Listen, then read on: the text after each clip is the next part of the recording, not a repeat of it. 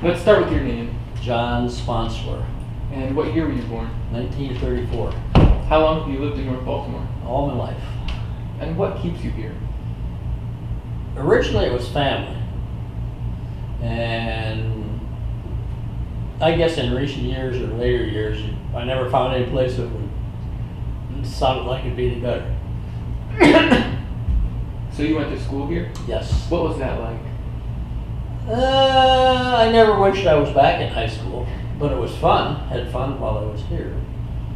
One thing about school, I can remember, I could name, I think, every teacher that I had. And I always thought it was strange that my two children, you'd ask them who you had in what grade, and they never knew. And then I got thinking about it, and I think it's because when I was in school, the same, especially grade school, it was the same teachers were here forever. And when my children are in school, they moved in and out of town a lot, which is probably what's happened to you. Yeah, some stay, but yeah, but it used to be they all stayed. What kind of trends were popular in your youth? Well, most of my, like grade school childhood was during World War II, so there wasn't much traveling. But a lot of stores in town. We went uptown to the picture show almost every Saturday night.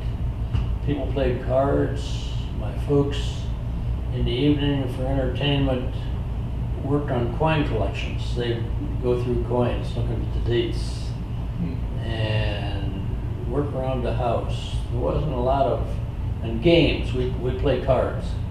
We'd play pinochle or authors or rummy. Wasn't any TV. Listen to the radio. Listen to the Lone Ranger on the radio. Still, every time you hear the William Tell Overture, I said, there's the Lone Ranger's coming.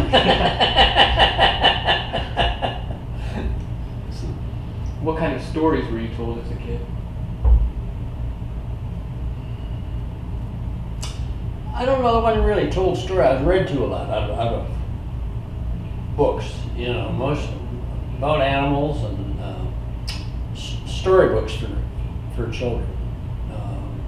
There was a set of books that, like Winnie the Pooh was a popular one. And then there was also a series of maybe half dozen books called Mother West Wind's Stories, which were about animals, that talked about them as people, that kind of thing.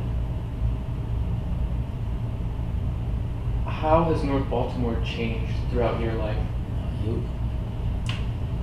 Totally different. You can't even, you wouldn't even say they were the same town. Really changed. There was stores, every kind of stores. There must have been 4 or 5 grocery stores in town. There was 3 banks in town. There was a jewelry store, a shoe store, a furniture store, groceries. There was an A&P store in town. You probably don't even know A&P anymore. I think they've gone out of business. Kroger store had a store in town. Wertz grocery store. Limmerbrock's meat market. Everything. Go to the picture show on Saturday night, especially in the summertime.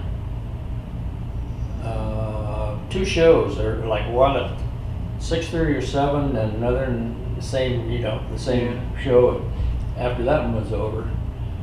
And Saturday night in the summertime, there were so many people in town, you had to elbow your way out of the picture show to get out. The lobby was full of people waiting to get in.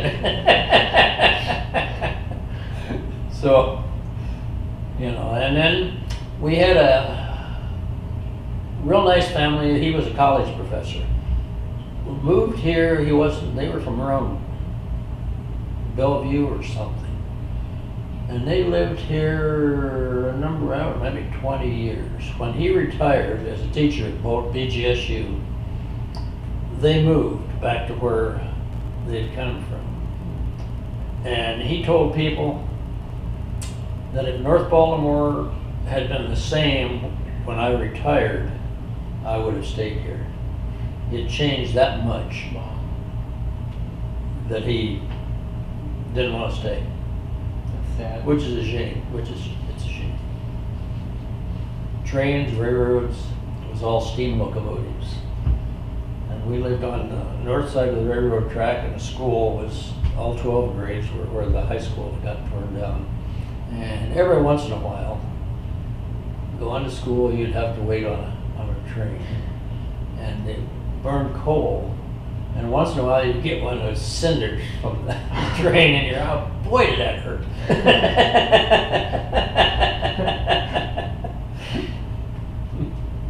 Okay. What major historical events have you lived through? World War II. Jet airplanes, television. I don't know if you call it Korean War, Vietnam War. Centennial, North Baltimore Centennial. The country's Centennial. Been a lot. Been a lot. And what big inventions came out in your youth? Television, I guess, would probably be the biggest one. Computers were later. I was grown by the time that those came out.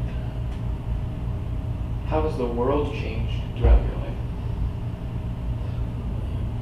Totally, about as much as North Baltimore has. Seemed like when I was as a kid, there was the good guys and the bad guys.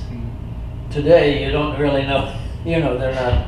The bad guys aren't all wearing black hats, and the good guys all wearing white hats. Now it's you know, it's kind of mixed up. Like in especially the generation that went through the Vietnam War.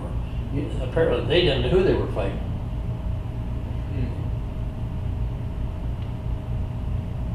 What do you think North Baltimore will be like in 20 years?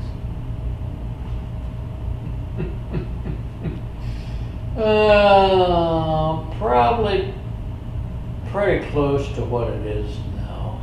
I think it's declined to where it's about hit bottom as far as I'm concerned, and I expect it to stay there. We're too close to Findlay, and we're too close to the interstate highway to get back to where we were. You know, and when I was a kid, and especially during the war with gas rationing, you didn't really run over to Findlay to buy things like you do now. Now people can get to the shopping center over in Findlay in about 15 minutes. And those days we had everything right here in town. Saturday night, all the farmers came to town. A lot of farmers. Farmers would farm maybe 180, 360 acres. So there was a lot of farmers. Now these farmers are farming 3,000 acres each. So there's not that many. They're better off. They're a lot bigger farmers, but there's not near as many of them. So that you don't have that group that wants to shop in a little town. And what do you think the world will be like in 20 years? Oh boy. I want to get political. If we get another president like this, we might not even be here. So maybe they'll finally come to their senses and decide we should all try to get along. But I don't know. It's heading towards. Seem like dictatorships are kind of on the rise. I don't think that'll get too far. I think we'll be okay. I think we'll be okay. We get another election in 2000, that'll bail us out. Hopefully.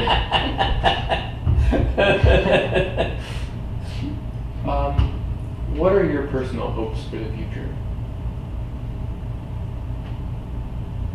Outlive my wife and outlive the dog. The dog and I, you know, I don't think my wife would want to take care of him if I die first. His dog's age and my age, I say we're between the dog and I, we are having a race to the exit. So I try to stay healthy, you know, Yeah, and see the grandkids grow up and that's good. be successful would be the hope. Is there anything else you'd want to say to the county?